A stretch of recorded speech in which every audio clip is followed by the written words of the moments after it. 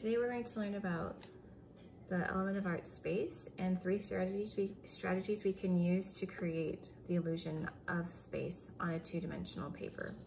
So we're going to use overlapping, value, and relative size to create the illusion of 3 dimensions on a two-dimensional space.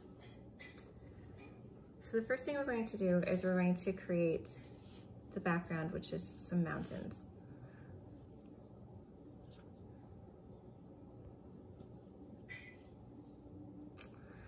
We're going to go up in a triangular shape, back down, and then we can decide, do we want the other mountain to go behind it or in front of it? So we'll just go ahead and go behind, have maybe a nice valley. It can be a little taller possibly. And then the last one, we can either keep going back behind or we can nestle that middle mountain in behind both. And we've created 3 mountains, one behind the other, This is our background, so we can always label this background if we wanted to.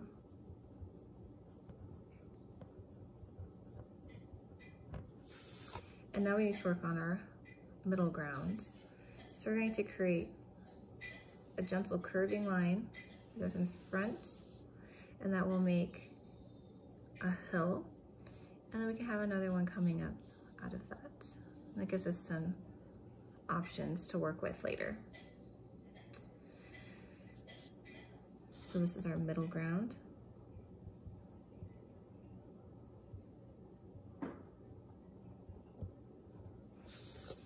And then we're going to have our foreground in the front, and this is where we add a lot of our detail. And I'll label it, but we'll still start working on it slowly and add to it throughout, just drawing. So what we want to do is create a little path, and I want this path to jump here, go back in space and into the valley behind it. So it's going to be big and wide, closer to us, and it will get narrower as we go towards the hill. And then maybe this hill is in front of it, it drops down, and then we'll see it climbing up the other side of the next hill. And then it starts to get steeper here on this part of the mountain, so we can have it be more wiggly as it goes up towards the pass. It'll still get narrower and narrower, and we'll have different levels of steady hand.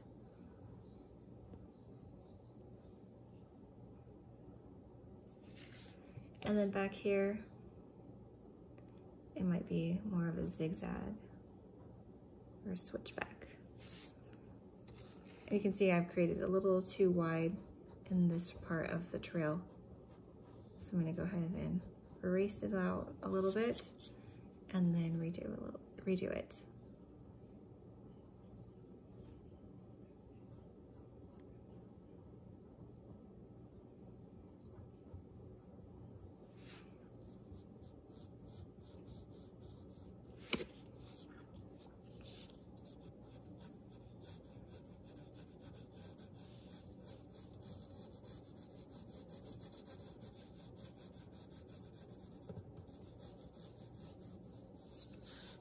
Okay, I just shaded it in so we could see it better.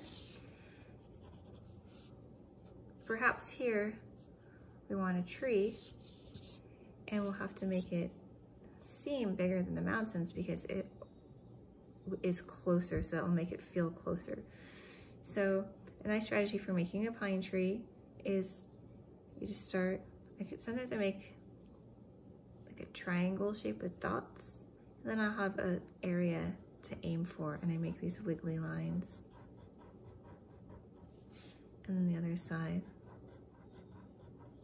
Don't worry about it being too even because when I start shading everything, it won't matter. And the curvy bottom, the trunk. And then I'm going to start shading it in. And then I can use the side of my pencil lead to make it faster. So I have 4 fingers on top and my thumb on the side. I'm just using a small golf pencil because it's pretty easy to handle on the small piece of paper.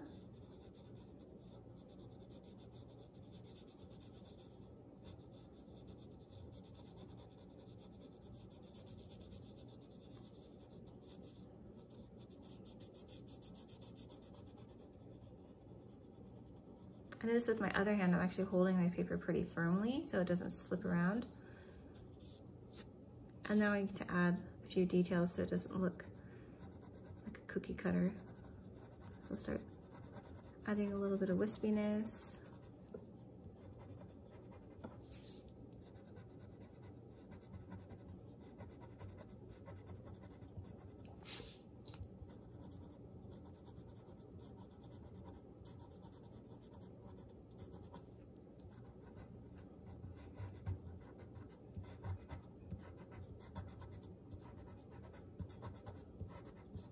And a few more details, some squiggly lines to create the illusion of branches to the front. Okay. Perhaps I have a few other trees over here, but they're farther away, so they'll be slightly smaller.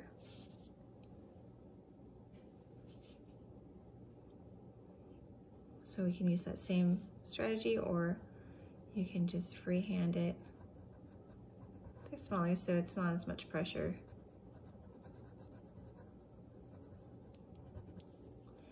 And then there's another one next to it. It's a little tiny grove, and it's behind that tree.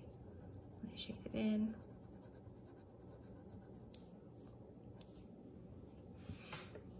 And perhaps there's a few more back here, and instead of having a lot of detail, we can do like a zigzag and then a line.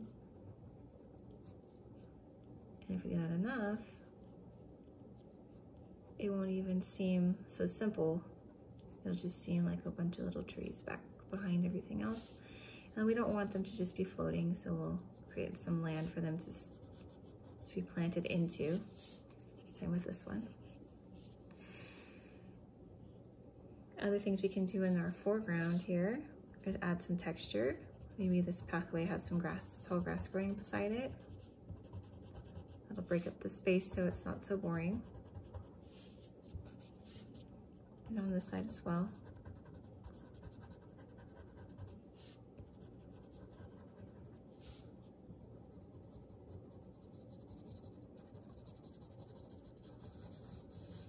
And I'm just gonna get some texture in there. I can go through and add some finer detail towards the end, but I just wanna get some things in there to break up the space. And I'll start shading. Actually, what I'm going to do is use small fine lines here to create grass. And I'm doing lots of random angles.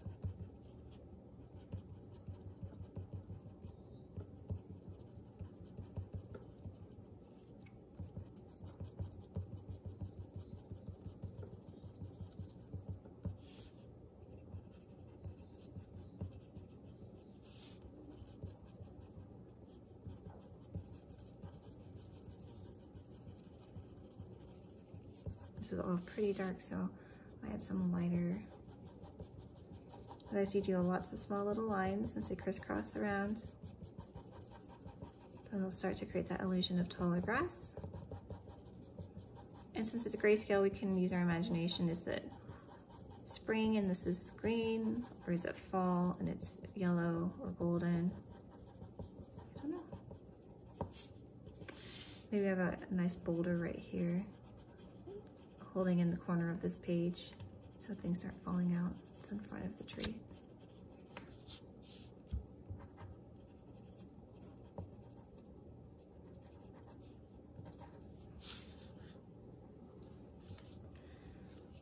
And I'm not going to be so careful on this side because it's a little farther away.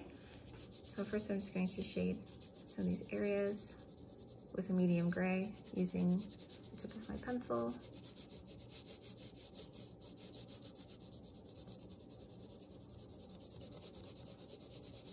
And I'm using the side of the lead so that it doesn't take so long.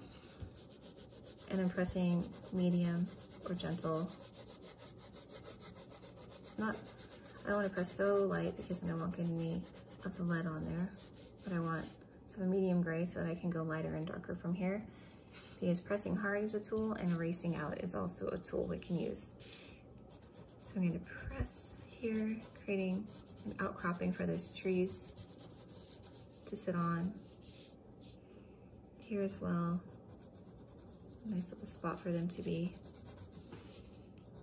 You can break up that mound. Doesn't want it to look so curved because landscaping usually isn't so tidy unless it's maybe a sand dune. And then adding a few more texture lines, and we can add some squiggly lines just to make it look interesting. If you have a different way of doing this and shading, you're welcome to do that as well. Now we have to start using our value scale to create the illusion of depth for our mountains in our background. So right here, we can make it look like it's going back in space by making this area dark and making it go to like a medium by the path, and then blending.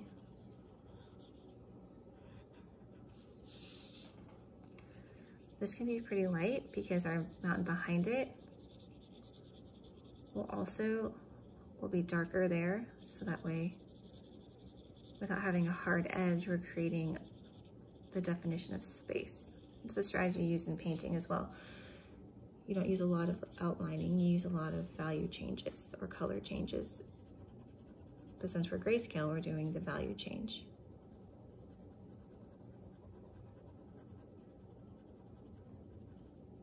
So dark to medium, blending out. So I start with my dark, go to my medium. I can pull the pigment if I need to, because that pathway is pretty dark anyway. Dark here.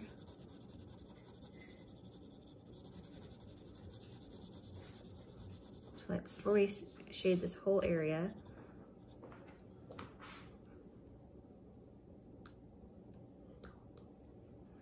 we're going to create some snow caps.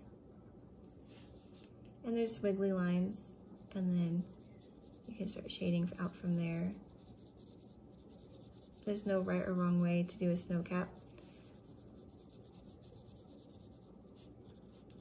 because snow melts in random ways. That goes to a lightish color. And I'll add more detail in a minute.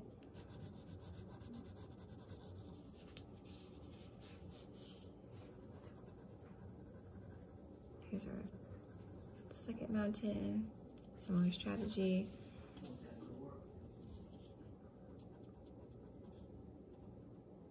You can pull out highlights if we need to.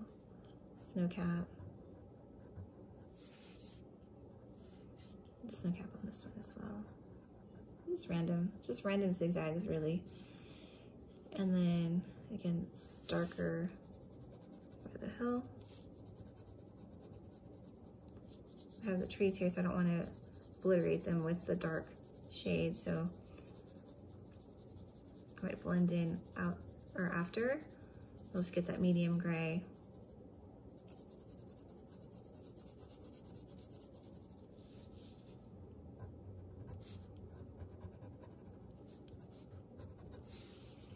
And this back one is going to have the darkest, and then it kind of looked like a cool little valley.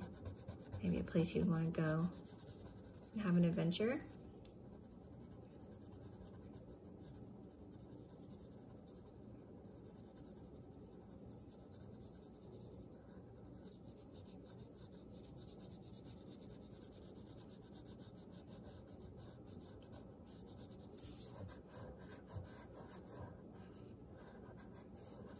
Blend it.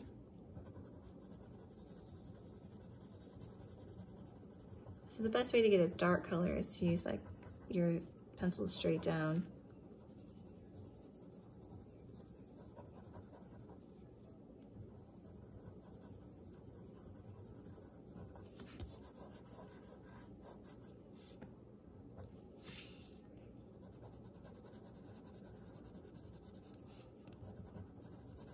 I'm gonna start adding some texture. I can make a ridge maybe coming off of one of these areas right here from the snow cap. It's a natural spot, and then again shading back behind a bit, going to medium gray, just to create a little more interestingness. It doesn't have to be exactly the way you would see it in nature, but it can be how you see it in your mind. And sometimes drawings just create themselves.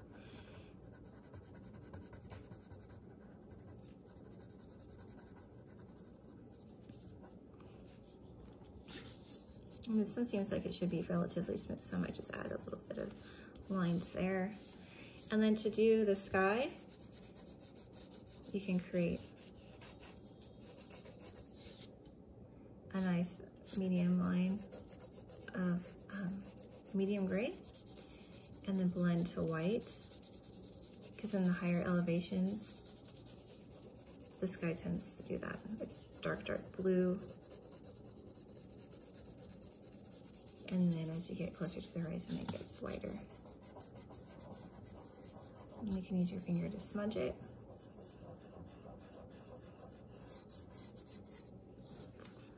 And there we go, we've got a nice little drawing, creating that three-dimensional illusion on two-dimensional space, utilizing 3 different strategies of overlapping our lines, using value and relative size. So I hope you've enjoyed this drawing, and I look forward to drawing with you next time.